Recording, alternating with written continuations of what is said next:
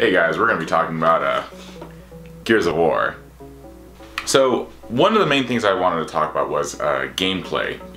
Obviously gameplay is the most crucial part of a video game. So when you first start a match in the Gears of War 4 beta, you have they changed it so you can have the option to change your weapon before you actually begin, rather than having to struggle to change your weapon as you're running, I guess, just to make things a little bit more faster paced.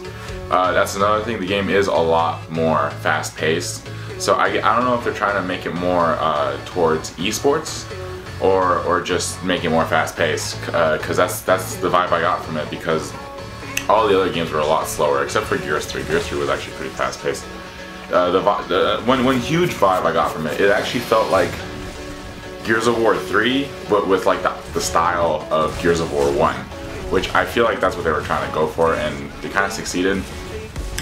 Because it is a beta, it isn't optimized for the consoles yet, so the graphics weren't as impressive that I thought they would, because I think the game is running off of Unreal Engine 4, but like I played like the alpha for Unreal Tournament, and the complete maps look amazing, but then I'm looking at Gears 4 and I just kind of see bland environments. New features that they've added are you can mantle kick, just like in Gears 3, but it's different because you actually have to push forward and hit the B button in order to do that, to execute that kick.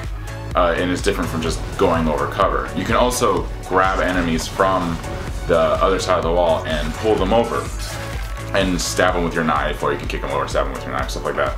And it's pretty cool. They didn't break away from like the symmetrical maps. Like it's very even. The battlefield's very even. You have your power weapons at the center of the maps, and you just fight over them, grab them, use them. So to conclude this video, the game was just great. Overall, I'm probably gonna get this game just because I'm a huge Gears of War fan, so I need to get it. But if you guys want more videos like this, go ahead and like and subscribe below. Also in the description there will be a link to GameGeeks.com, which is a blog for all your nerdy needs, so go ahead and check that out. And thanks for watching.